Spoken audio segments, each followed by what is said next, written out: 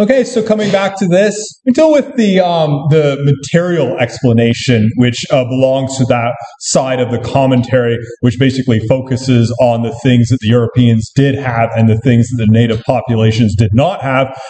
Mentioning the diseases stands out as being one of the biggest ones. But what about the other side of the interpretation? The idea that the native populations had a more harmonious or egalitarian understanding of themselves, not the natural world, something that the invaders exploited or took advantage of. Well, we should look for the truths and the facts that exist within this interpretation as well.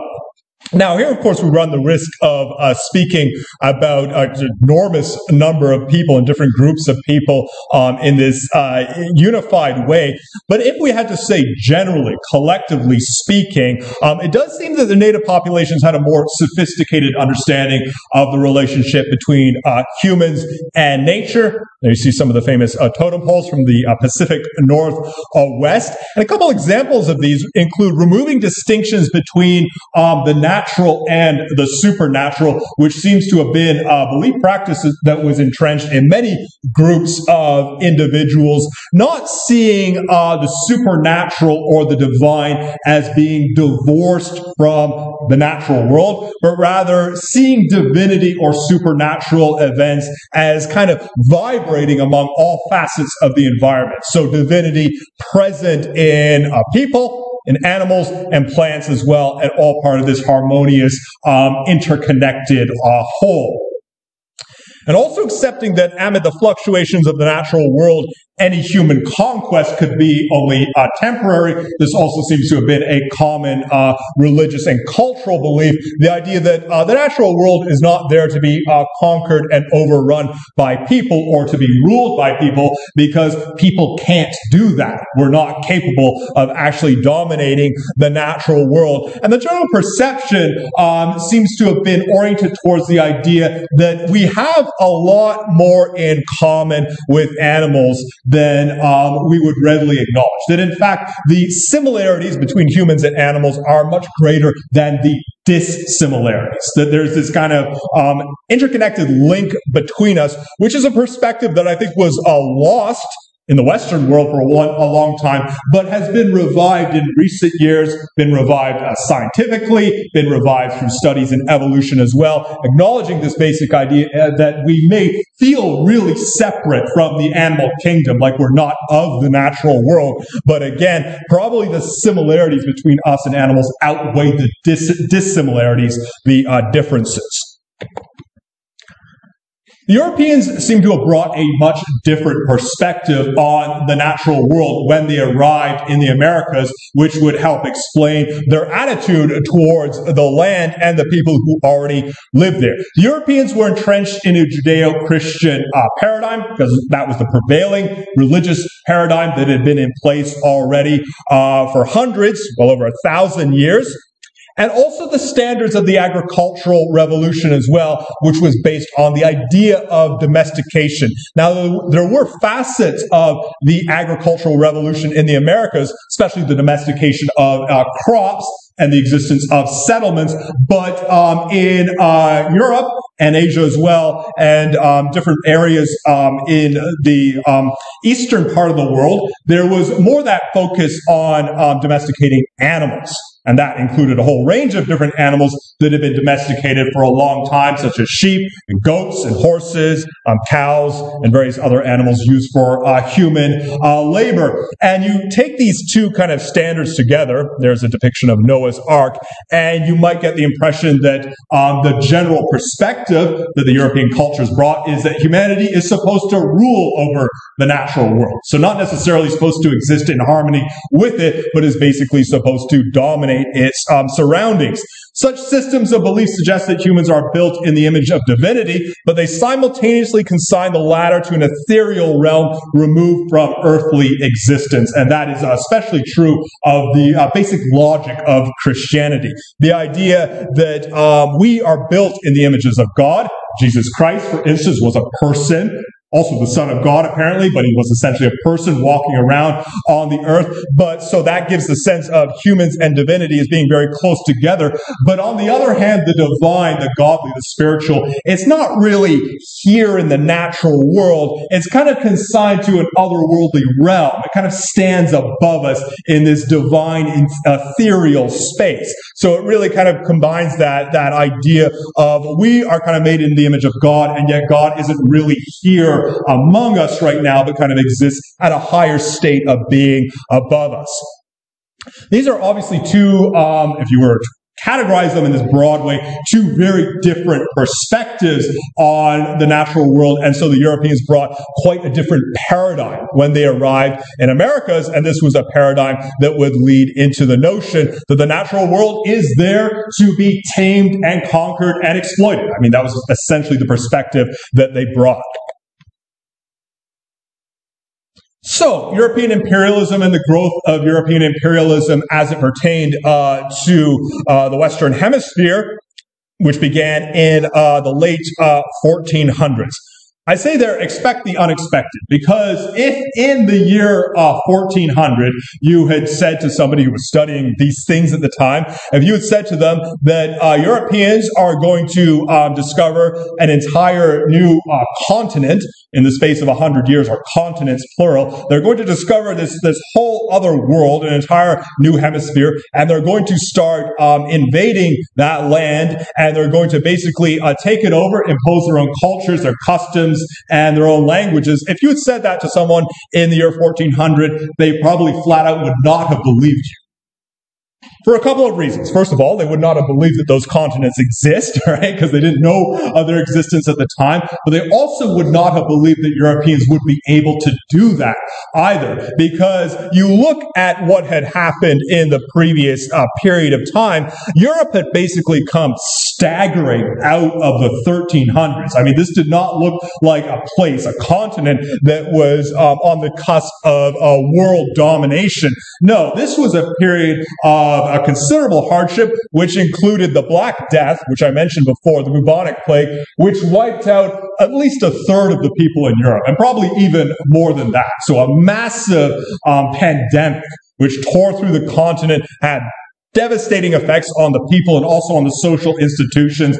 And it was also a place of widespread famine as well, due to changing weather patterns. It was probably actually a volcanic eruption, interesting fact, that caused changing weather patterns, which destroyed a lot of crops at the time. So the 1300s were a particularly bad period in Europe. And so, as I say, they didn't really look like the kinds of people who were on the cusp of turning everything around.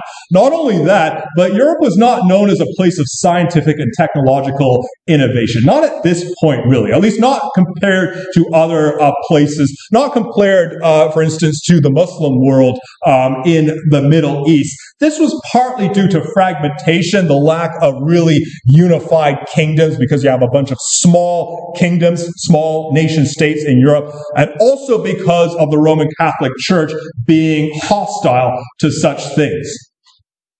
The church at this time was still the main kind of figurehead when it came to disseminating information, and they controlled an enormous amount of the information output that occurred in Europe at the time. And it is always the case, we would have to say, that when you take this kind of monopolistic, authoritative power, then they tend to be hostile to ideas or innovations that go against the grain or are against their accepted standards or their accepted views of things.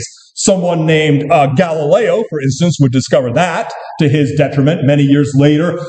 During the Copernican revolution, Galileo was one of the people who supported the idea that the earth revolves around the sun, and that the sun is the center of the universe. Catholic Church did not like that idea because it went against their basic interpretation. Galileo actually had to recant that idea and say that he was wrong, even though he knew he was right. Right? So these kind of religious authorities also stood in the way of innovation and development. And it was only really with the Reformation, which happens later, in the 1500s. It's only really with the Reformation that's when you see this kind of idea of scientific, philosophical, and technological innovation take off in Europe. Not because the Protestant churches were a lot more progressive in their views, no, but because you just break apart the single authority. You break apart the single kind of preeminent, dominant view. Yeah, question? You mentioned Galileo, but it's actually a bit of a misunderstanding. Just by scientists at the time, because it was very much widely believed that there was some different. Yeah, that's a good point. That scientists at the time also would have supported the idea that the Earth is basically the center of the universe. Of course, the church would be the one that would charge them for heresy, for basically going against the religious teachings. Yeah, they also didn't really have much evidence. I mean, it was right to prove it. Mm-hmm. Yeah, of course, it was difficult to gather evidence at the time as well. But I mean, the kind of rotation movement of the planets was serving as some of the evidence that they were drawing upon. So this period, when you get into the 1400s, European kingdoms dreamt of gaining access to the famed riches of the Eastern world, which would have included the gold and ivory of sub-Saharan Africa, as well as the silks, gems, and spices of Asia. Now, this was a kind of a narrative that was developing at the time in the minds of the rulers in Europe, as well as explorers and travelers as well. I say there, the problem was that trade routes were increasingly controlled by the fast expanding Ottoman Empire. This gets into that idea that I mentioned before about the Muslim world in the Middle East and the expansion of this empire, the Ottoman Empire, which was becoming a kind of more advanced, more developed imperial state than any that really existed in Europe at the time. There you see a map of their expansion across what is now Egypt, parts of the Middle East, Turkey. And there you can see moving forward into the later medieval period and the Renaissance creeping steadily into Europe as well. So the Ottoman Empire, this Muslim empire, was rapidly becoming not just a technologically and scientifically advanced imperialist state, but also kind of viable military threat. There are all sorts of trade routes that passed through this region, whether you're heading over into the east, into Asia, where you have all sorts of valuable things like silks, gems, and spices, but also trade routes into Africa as well, where there are a variety of things like gold and ivory. And you note that these different products, these are the valuable things that are kind of serving the role of money at this time. These are the kinds of things that everybody wants. To an extent, of course, they still are. I mean, gold, for instance. Everyone wants to acquire gold. And when you have that good, whether it's a precious metal or anything else that is very popular and very kind of coveted, well, then they start to play the role of money or currency, something that everyone is eager to lap up. So this is kind of the situation in Europe right now. They're facing this kind of expanding empire, and also there's a bunch of stuff that they want in these other places, but they kind of have to go through the Ottoman Empire to acquire them. Thus, what's the story? Well, it's kind of driving this policy to expand to the west. Because there you can see Europe at the edges there, and if they're blocked to the east, there's this idea, well, they have to start looking in other directions and start looking to the west. And this became the story of where the invasion of the Americas would occur. Kind of the interesting thought here. You kind of imagine Europe as a continent facing the vast expanse of the Atlantic Ocean. And perhaps the question that might occur to us immediately is, why didn't they venture outward before then? I mean, we talk about the kind of the remarkable idea of them conducting these voyages at the end of the 1400s. But if the people on the Iberian Peninsula, for instance, in Portugal and Spain, they're looking out at the ocean, right? They see this big stretch of blue sea in front of them. Why wasn't there their impetus to go out and explore and to see exactly what is out there previously? Why did it only start to happen at the end of the 1400s? Well, I say that contrary to popular belief, it was not because they thought the earth was flat. That's one of the kind of myths that existed at the time, that the people in the late 1400s assumed the earth was flat, that if you sailed out too far, you'd drop off the edge of the earth. No, I mean, basically from ancient classical time, from ancient Greece, the accepted interpretation was that the earth is in fact a globe. It was somewhat ironically a somewhat accurate assessment of the Earth's geography, which was itself a deterrent. They hadn't actually explored out here, but they had an idea that it was a very long distance. In fact, they had made estimates, topographical estimates, of how far away, say, China or Japan or India might be from Europe and the western coast of Africa. Now, keep in mind, they're assuming that there's nothing in the middle. There you see a map of the Earth from 1492, which is loosely accurate, right? You can get a sense of the mainland of Africa, parts of Europe, but of course what's missing is the Americas, right? They don't depict the continents in the middle because they assume that they don't exist. And so they're making these estimates on how far away Japan or China might be. Well, imagine if you have the Atlantic Ocean linked to the Pacific Ocean, and you also have the land mass of the Americas in between. I mean, it's just this enormous stretch of water, right? It's like half the planet just goes on and on and on. So that's why they didn't venture out, because they assume there's nothing there, right? It's just endless sea, and it would take forever to get there, and you'd never make it.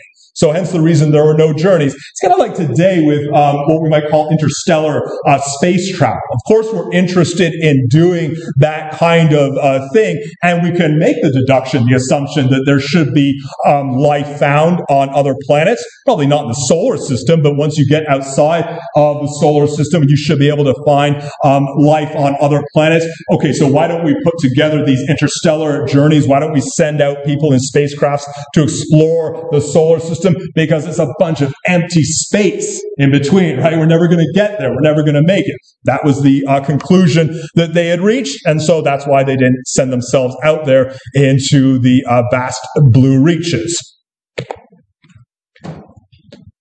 Nonetheless, there were kind of forays outward. I mentioned this idea that it was almost as though Europe was kind of being driven towards a westward expansion. There's this idea that in the east you have the Ottoman Empire. This is becoming this big imperial militaristic state. Okay, we can't deal with that. None of the European kingdoms are strong enough at this juncture to actually confront the Ottoman Empire. And so if you're just blocked in that way, well, the alternative is to look the other direction. And so this is essentially what they started doing. The people in particular from the Iberian Peninsula, that's what Spain and Portugal, were making tentative forays into the Atlantic, exploring mainly the western coast of Africa, and they were gradually improving their shipbuilding, their navigation techniques, and their geographic knowledge as well. So they're becoming better at seafaring through an incremental process in the 1500s, and this allowed them to not only explore further, but also to conquer, to overrun different places, including perhaps most famously the Canary Islands, islands off the coast, the western coast of Africa.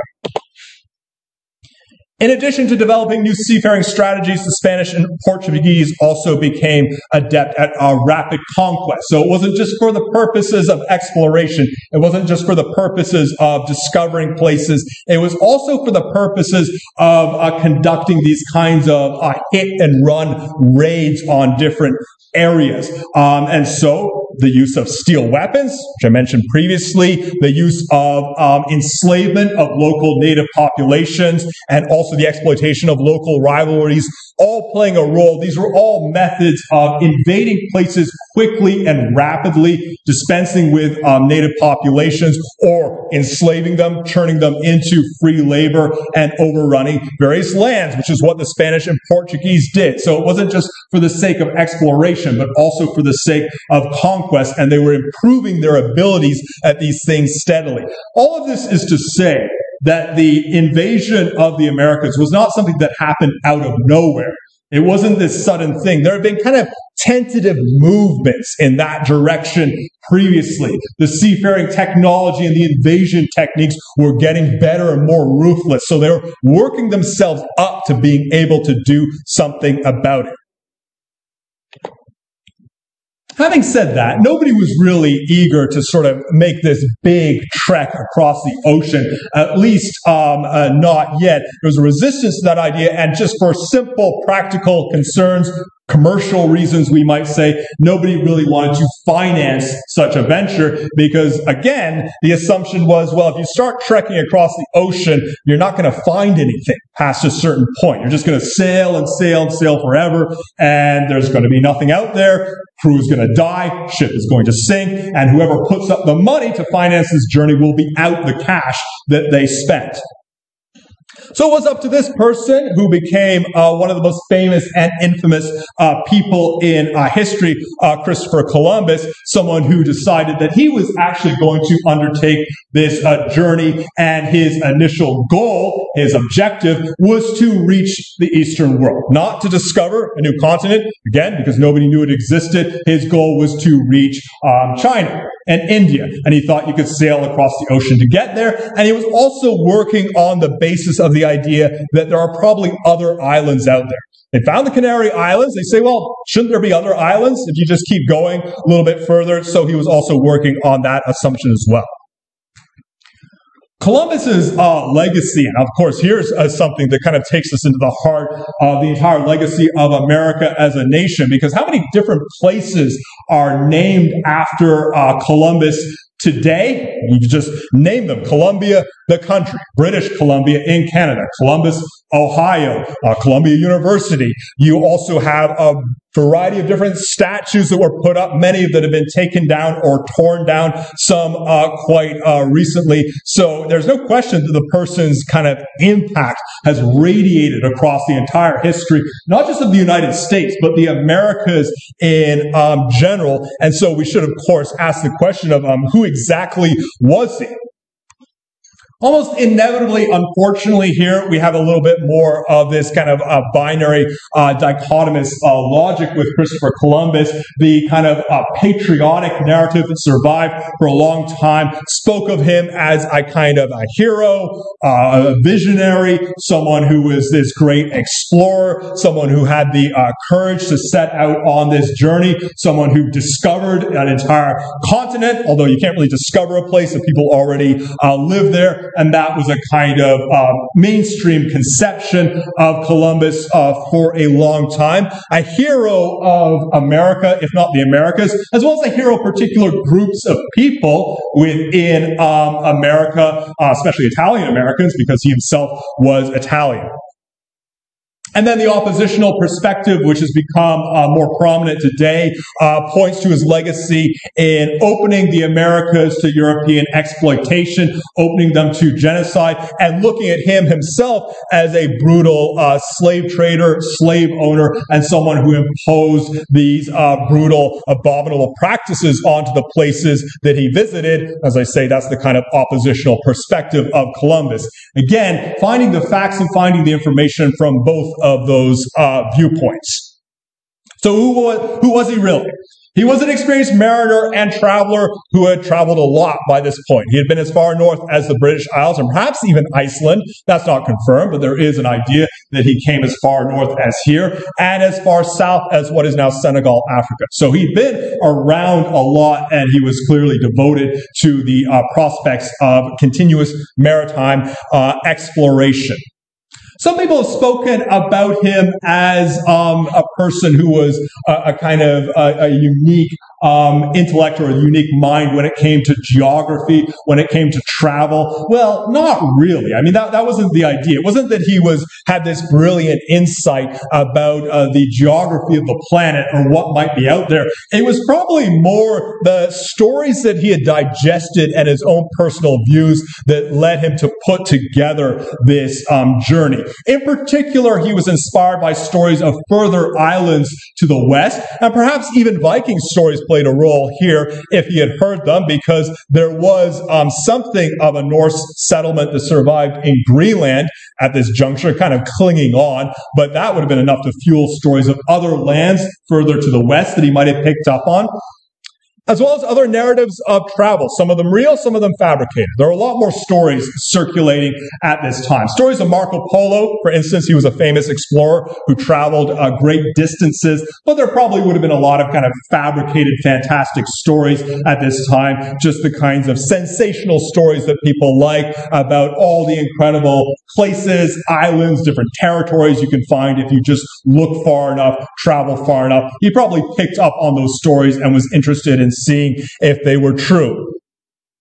He was a devout, even militant Catholic and something of a religious mystic, and this probably took precedent in his mind over the kind of the scientific information of geography. For instance, he would not have undertaken his voyage if it had not been for a scientific miscalculation on his part. He assumed that China and Japan were much closer than they were.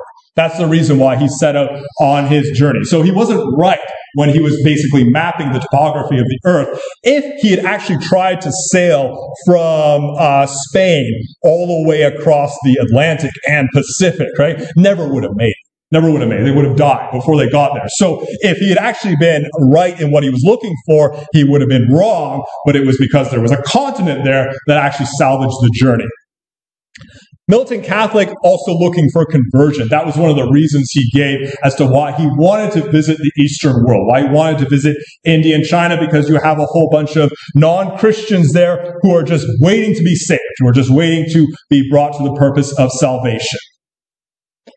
His motives, what was he actually trying to do? Well, of course, we have to piece this together retroactively. Exploration, I mean, that seems to be his thing. He was a sailor, maritime explorer. He liked to travel, he liked to go to different places.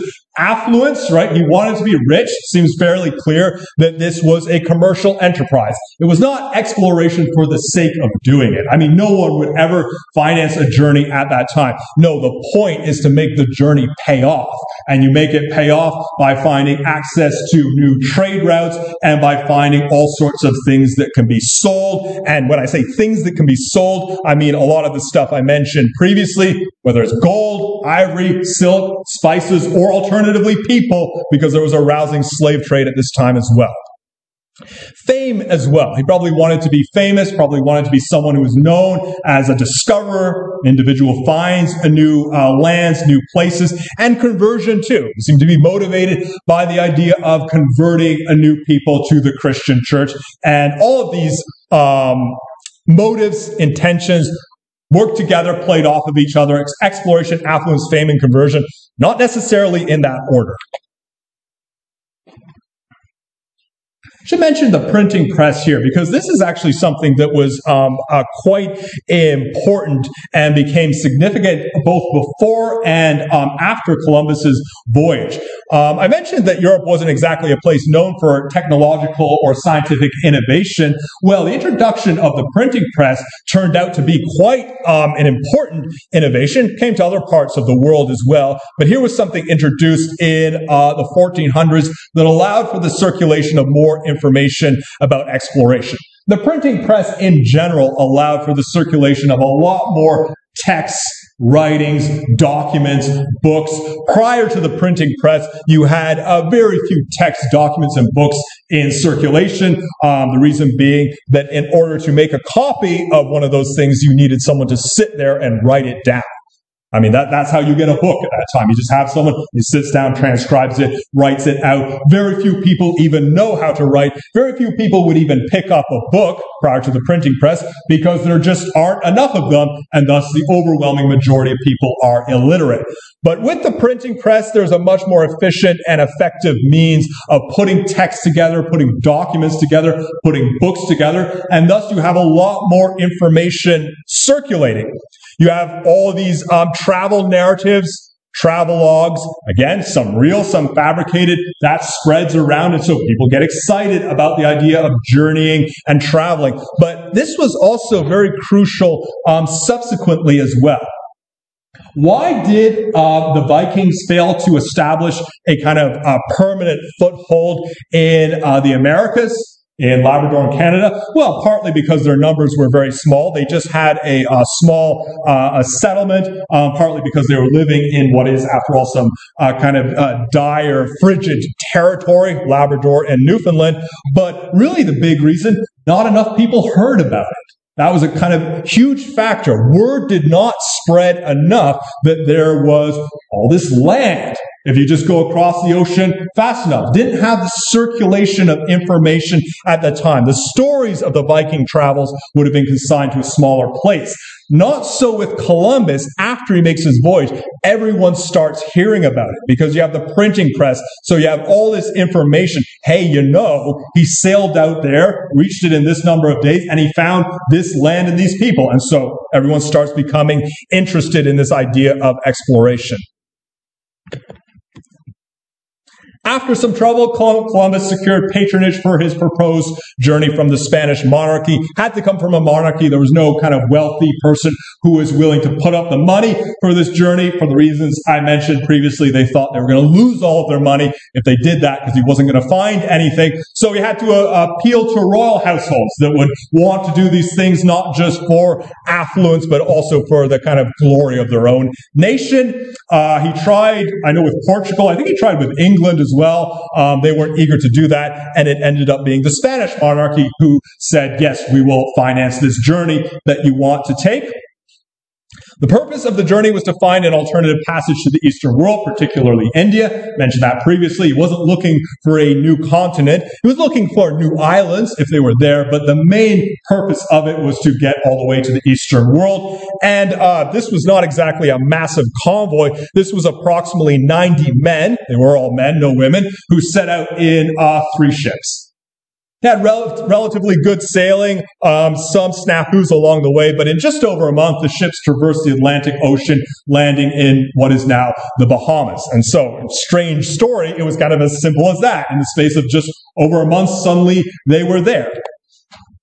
Landed, as I said, they don't know exactly what island in the Bahamas, but that's basically where they ended up. And here they had their first encounter with the native inhabitants, the Taino, on this island in the Bahamas. Columbus actually kept a record of his journey. He records the sailing passage, commenting on the different things, such as the dolphins that he sees, and also the morale of the crew, and also describes his first encounter with these people. And what Columbus describes in his journal is a series of cordial exchanges among them.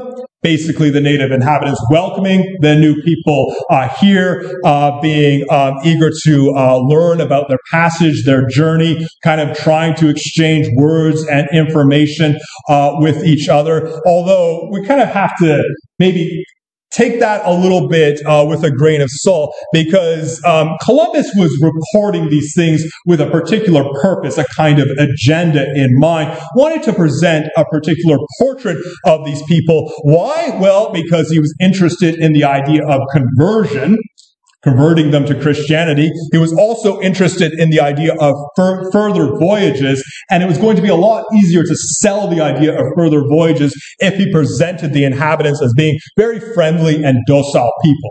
It wasn't going to fly very well with the monarch if he said there's a bunch of hostile people there, because then there's going to be this idea, we better not go back. What was the actual exchanges, the interactions among these people like? Well, let's start from the fact that they would not have spoken a word of each other's language. So, level of communication among them. Start just with that. The level of exchange could only be rudimentary. But another thing that has to stand out about this this would be a violent collision between two different worlds. This is the idea of entire branches of humanity separated from each other for thousands of years and suddenly coming together again. It's a collision between different paradigms, different belief systems, different backgrounds. And what is the tendency in that situation? Well, for Columbus and the Spanish explorers, their first priority was to impose their worldview onto the new land. Not necessarily an inexplicable thing to do, the kind of idea of trying to make this as familiar as possible, trying to organize it and structure it into what you're used to. Thus, he comes to the conclusion that he has found part of India, because that's familiar to him. He knows what India is. He doesn't know what the Americas are, so he says, oh, okay, this must be part of India, and thus he designates the native inhabitants Indians, a term that stuck unbelievably almost up until the present day, since it was nothing more than a simple mistake that the first person made. So that's one of the kind of unbelievable points of history, naming them Indians, and also trying to bring the people within the Judeo-Christian framework, seeing them immediately as poor, ignorant heathens, people who have not been exposed to Christianity and the Word of God, and also subsequently bringing them into the logic of modern capitalism and exploitation as well, because its first priority, of course, was to see how this land and these people could be exploited or paid off in some way. Because again, that's the purpose of the journey, underlying purpose of it, not just to discover things, but to also find riches in whatever form they might be. People can be valuable as servants, as slaves, sold for the purposes of commercial exploitation. If they have certain goods, such as gold or ivory, well, that's good too. That's also something that you can make use of. So I would say that this would be the kind of first perspective of the original arriving explorers, the idea of imposing immediately their perspective, their worldview, not looking at this land as the gateway to a new world or an alternative culture, but trying to figure out as quickly as possible how it could be subsumed to their own culture, to their own perspective.